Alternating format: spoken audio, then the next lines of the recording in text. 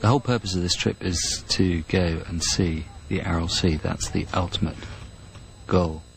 But, and it's a big but in capital letters, but, I want to go to this island, Voz-Island. However, it was a Soviet biological weapons testing site. How clean is it? No one seems to know. Everyone now has admitted that it was used for testing, open-air testing, of all sorts of nasty smallpox, Venezuelan equine encephalitis, Q fevers, things I've never even heard of. Anthrax is a big one, and anthrax is the big danger because anthrax lasts a long time. It's been cleaned up, but no one seems to know how effectively. So I'm well equipped, and I've been briefed on how to protect myself from what is just an instantly fatal disease.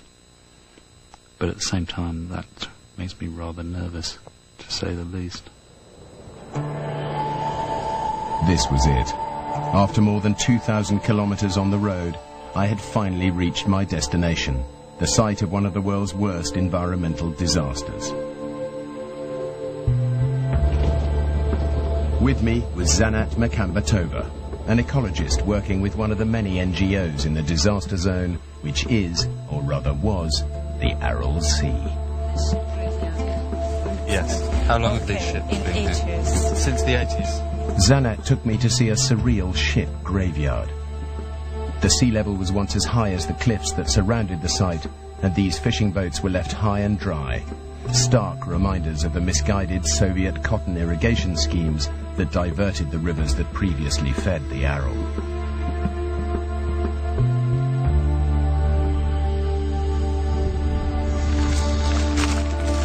It's such a dramatic picture of these dead ships without the sea anywhere. You can't see the sea anywhere at all, can you? So, it's a symbol It is a symbol. of a disaster.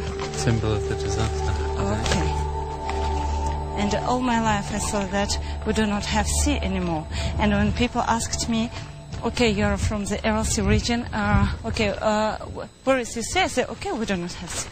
We do not have sea. You thought it had completely disappeared? Yes, I was absolutely sure in this. And when I came to the sea in 1996, and the first time I saw it, I was shocked. These rusting wrecks were part of a once huge fleet, taking up to 44,000 tons of fish from the Aral each year. Now the tonnage taken is barely worth measuring. It must have been employment for many, many people. Yeah, many people worked on this ship. Zanat explained that the majority of the Aral fishermen turned to breeding livestock, such as camels. Others, unable to eke a living out of the highly saline and polluted seabed, were forced out of the region and into an uncertain future elsewhere. Gosh. I wonder what the camels think. That evening, 60 kilometers east of the stranded ships, we found the shore, and a lone fisherman laying out his nets. This form of subsistence fishing is all that is left on the Aral Sea, mostly catching introduced saltwater species like flounder, which can cope with the high levels of salinity. Yeah, quite salty, isn't it? I don't think it's quite as salty as the sea, but almost. Somewhere out there was my final destination, the island of Voz-Island, the toxic heart of this dying sea. After crossing Kazakhstan, I had arrived in the northwest corner of the Aral Sea at the village of Kulandi. I was hoping to make contact with villagers rumoured to be looting an abandoned bioweapons site on an island in the sea. When the Aral shrank in size, these former fishing villages faced a stark future. But as I had already discovered earlier in my journey, the Kazakhs are past masters at adapting to a life in an extreme environment. In order to survive the potentially life-threatening hazards ahead, I would need expert guidance and help. I'm really looking forward to it. Yeah, I'd say that. It was time to rendezvous with Dave Butler.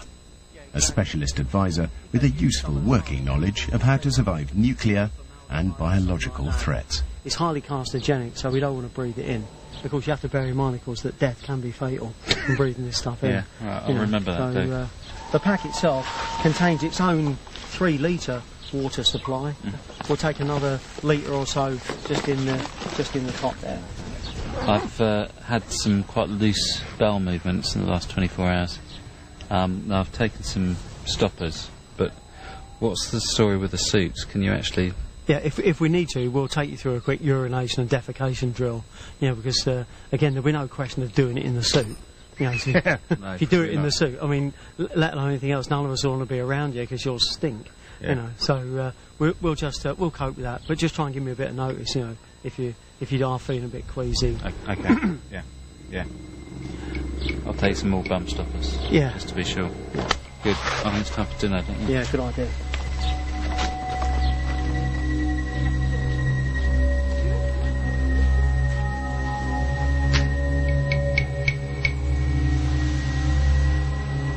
It's 7:20, the night before I'm due to go to the island, and I just came out for a pass water and saw that on the horizon. And it looks like a cloud, but it's completely different from the clouds up above. I can only think it's got to be a dust cloud, and it's vast.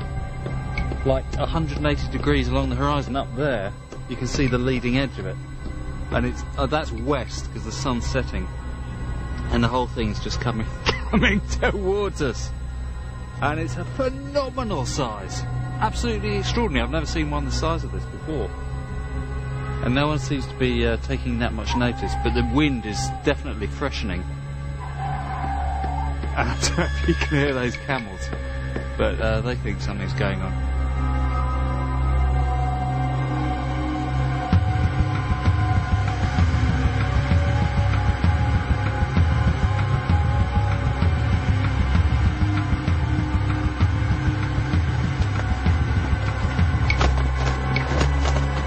The dust storm had been created by an incoming weather front, whipping up thousands of tons of particles into the air.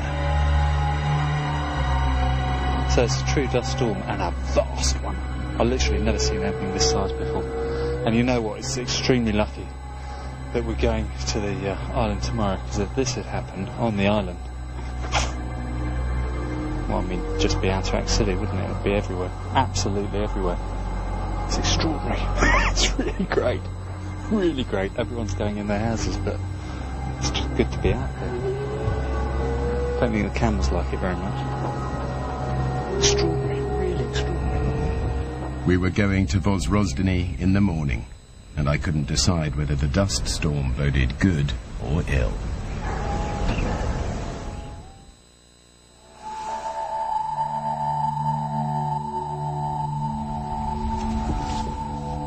This is it. The vehicles are getting ready to leave. And now's the time you start wading out to the boats. Fortunately, it's not that deep. I don't think, just looking at the guys who are wading out there now. This is the moment. This is when it really all begins.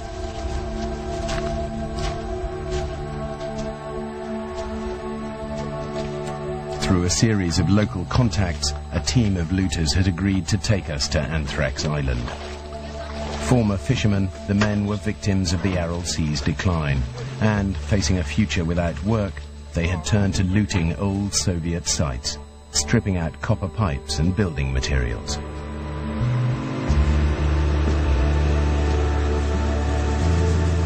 I was sympathetic to their plight, but I couldn't help wondering if what they'd told me was the whole story.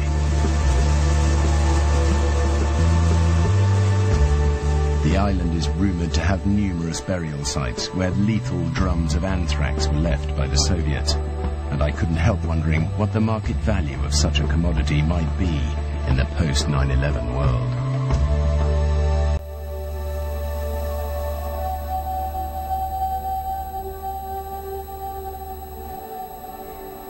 Welcome to Anthrax Island.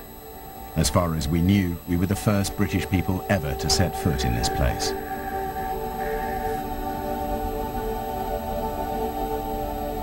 As soon as we arrived, even though the former research base was still 25 miles away, Dave advised me to put on the bioprotection suit.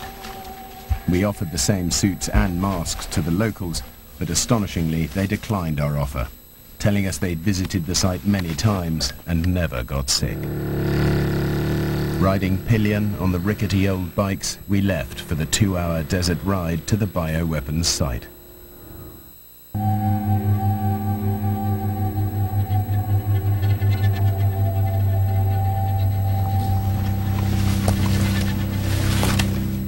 We got there just before midday, as the temperature nudged up above 40 degrees.